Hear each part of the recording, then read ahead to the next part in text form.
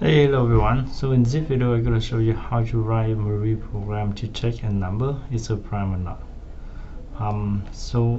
Here the code. I'm gonna give some brief explanation how the algorithm work. Okay. So first of all, we're gonna take the input number that stores the variable x, and then we load the constant 2. So this one technically gonna be a constant, and we assign that value to the index I.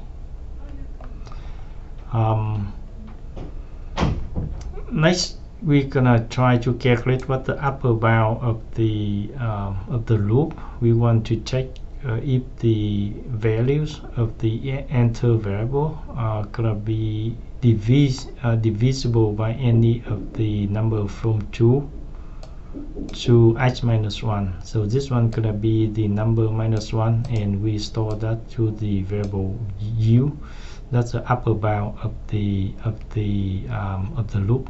So our loop here gonna be running from 2 to h minus 1, and to check any of the number from 2 to h minus 1 gonna be divisible by h or not, right?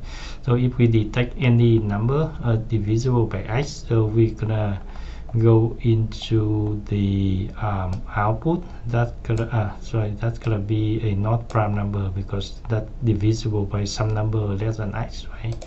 Otherwise we're gonna show that's a prime number. Okay, so that's our approach. All right, so the first loop right here, technically we're gonna run from h equal I equal 2 to h minus 1, and we're gonna check any of the number in there gonna be divisible by h, right? So first of all, we load I, and that's the first value equal 2.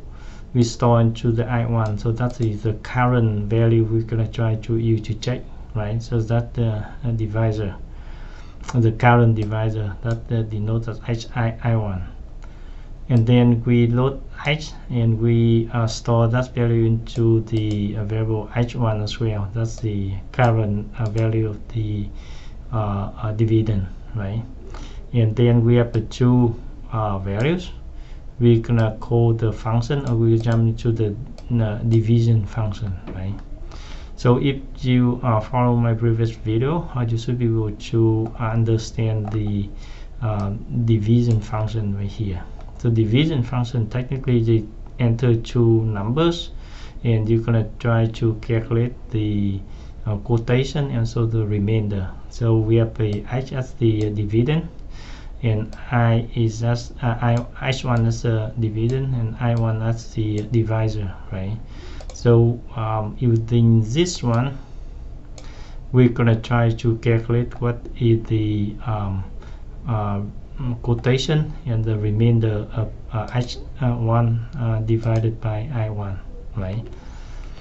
So if you do not follow the division function here, just please check the other video where I show the detailed explanation about the function right here. Okay, so again, the output of the this function, that's gonna be the quotation, that's gonna be q of h1 divided by 1, and also the remainder r of the h1 divided by I1, right? So using this function, we're gonna have we're gonna more focus on the remainder, right? Because if one number divisible by another number, the remainder is gonna be 0, right? So after we call the diff function, we're gonna jump into check function right here. Once we get the value of the remainder, we're gonna go to check right here. So technically we load the remainder of the h1 divided by I1, and then we use the skip con for comparison. So the output of the division function that we care the most, that the remainder, right? So once we get the remainder, we're gonna go back into the check function right here. So the check function gonna be loading the remainder of the h1 divided by i1, and computing the skip count with 400. So it means if the remainder equals 0, we're gonna skip this one and we jump to the not primer, right? Because that's some of the number from 2 to h minus 1 divisible by or h1 divisible by one of the number from 2 to h minus 1, right? So we're gonna jump into not a primer function right here. Technically we're gonna load 0 and we output into the console, right? On the other hand, if we check the remainder, right here, it's not equal 0. We're gonna jump into next. So next right here, technically we're gonna load the value of I. We add 1 to it, and then we store into I. So now we're gonna go through the loop with the value of I increased by 1, right?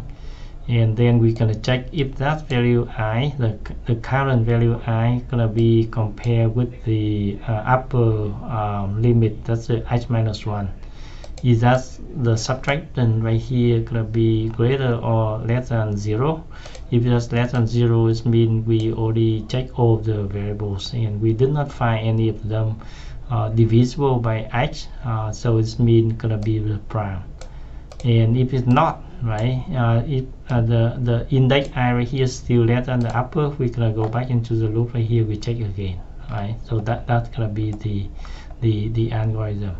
And some of the initialization right here, h, that's the input value, I, the index, run through the loop from 2 to h minus 1, u, that's the upper limit equal h minus 1, i1, that's the current value of I, h1 is the current value of h, and we choose this one for the division function, right? Q and R, that's the quotation and remainder, and 3 constant right here we use in our program. I think that's all. That's all about the program. So let's try to assemble it. All right, so successful. Run. Let's test with the value of 7. So we know 7, that's gonna be a prime number, and we expect the output gonna be 1. Okay, that seems like working. Let's say 8. Oh, it's good. So that's the not prime number. Let's take a little bit bigger. Let's say 23. That's the prime. Okay, that's the prime. Let's say 30.